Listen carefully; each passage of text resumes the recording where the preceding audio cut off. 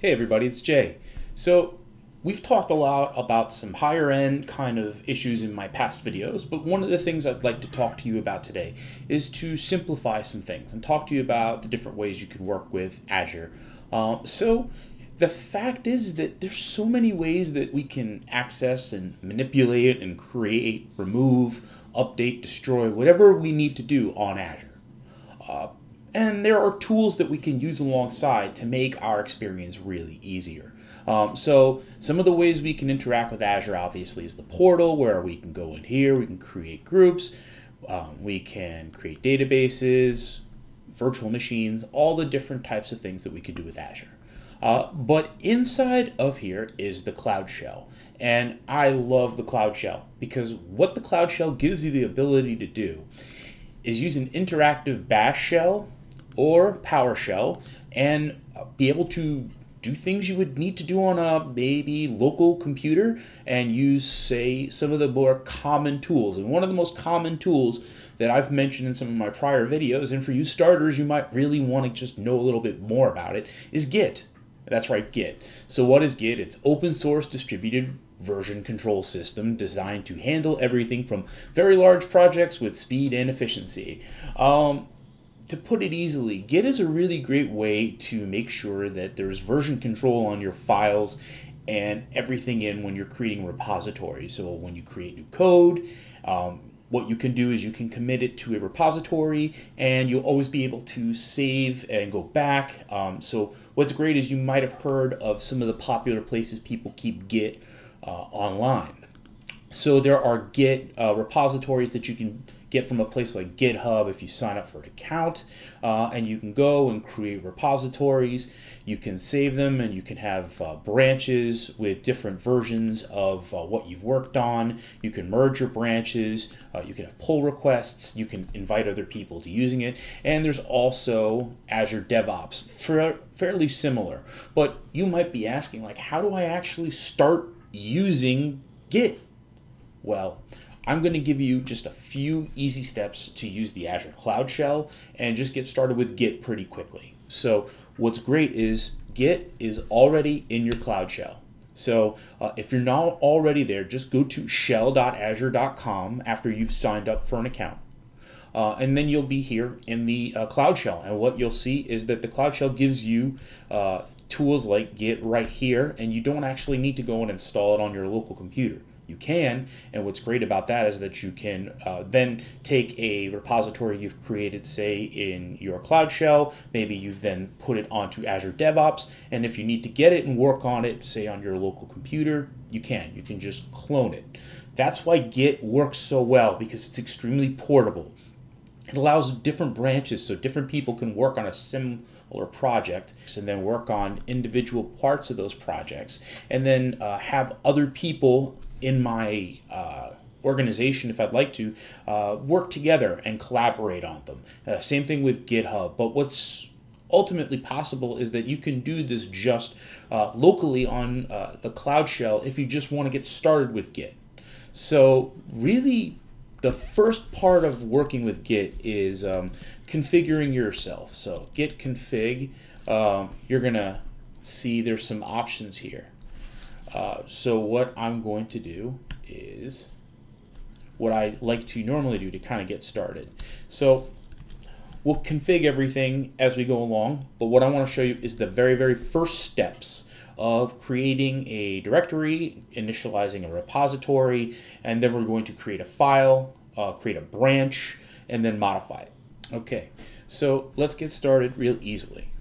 We're just going to create a directory, and so we'll create this directory and we'll call it JDemo. Okay, and the next step in there is we're going to just go into JDemo, ls-al. See, there's nothing there right now, and what we're going to do is type git init and then dot to reference this specific directory that we're in. So now it's initialized an empty Git repository. So what does that mean?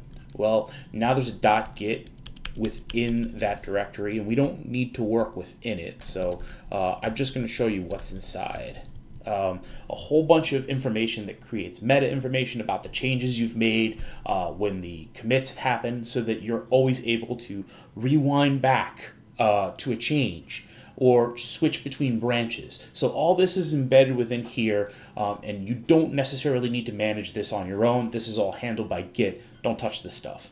Leave it alone.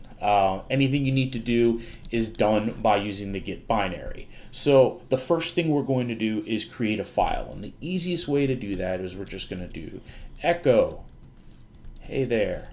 And then we're going to go ahead and we're going to redirect that into a file, and we'll just call it test01. Okay? So ls minus there. There we go. Test01. So where are we? Excuse me. So we are on a branch that has yet to be born. So we actually need to assume that we're going to make this our main branch, and then if we want to commit more, we can create new branches, and then eventually we can merge those branches if we'd like to. So let's take a look, and what we can now do is add this particular file to our repository by just doing git add dot. So that says everything within the directory, add into the repository.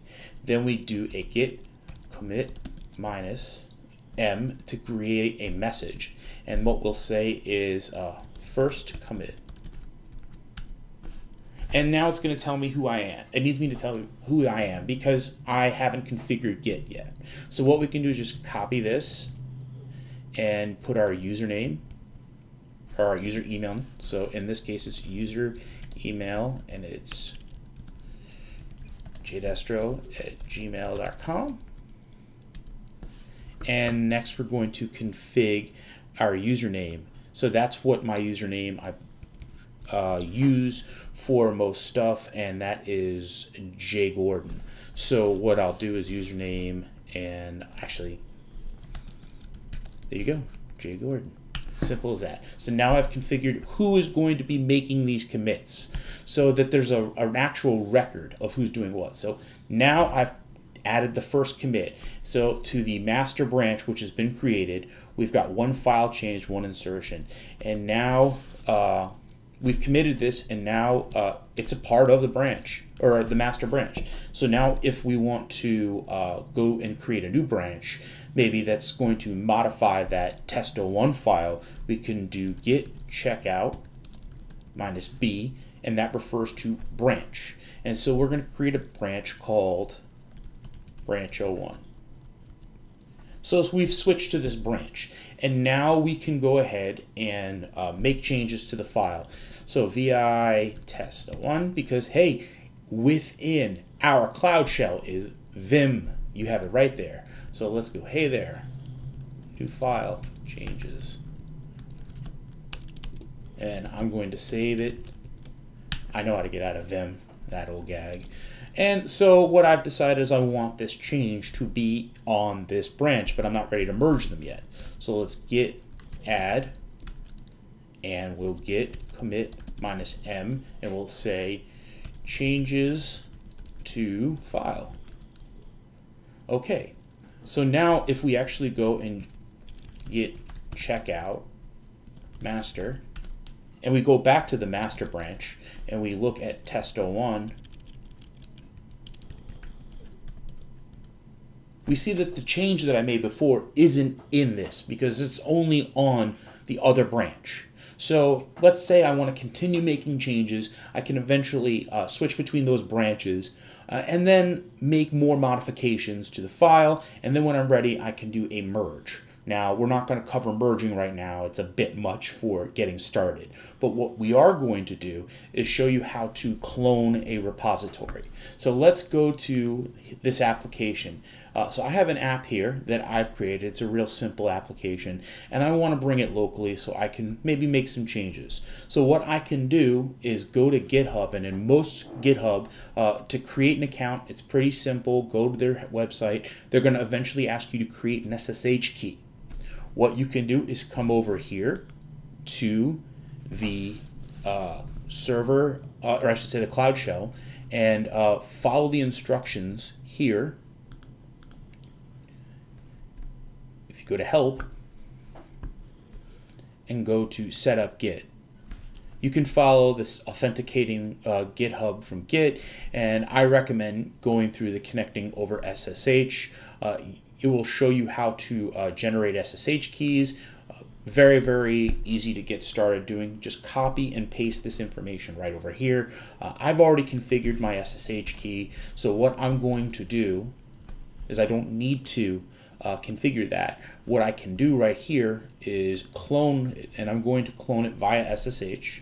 So I just copy this repository right here, and now I can go over here to the Cloud Shell.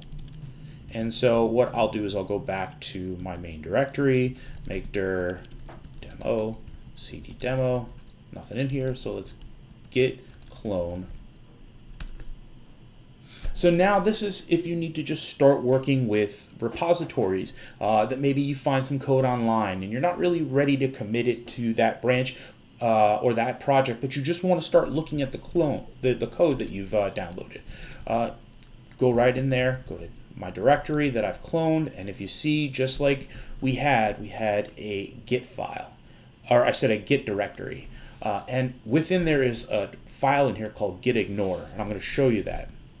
A gitignore file is a list of common files that you just simply don't want to have committed to the repository when you're working locally on your computer or maybe somewhere else. So let's say I have some particular file logs that I don't want to have committed that get generated during tests, or if you're on a Mac and you have these DS store files that sometimes show up and you don't want them to get committed, you can do that. So that's the real benefit of using a gitignore file.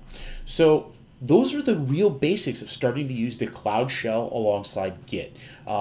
Git will give you the ability, like I said, to make sure that there's a version control on all the code that you write or modify and then commit to projects like we could do right here on GitHub. So if you have any questions about getting started using Git, there's a ton of resources. I really recommend you look over at GitHub's resources, take a look at the Azure DevOps project, and also just check out the Git website, git-scm.com. And you can use that, like I said, you don't need to install on anything if you just sign up for an Azure account. Real simple to go ahead and start using Git because it's already installed for you. So if you have any other questions about it, you can leave it down underneath in the comments or find me on Twitter @JDestro.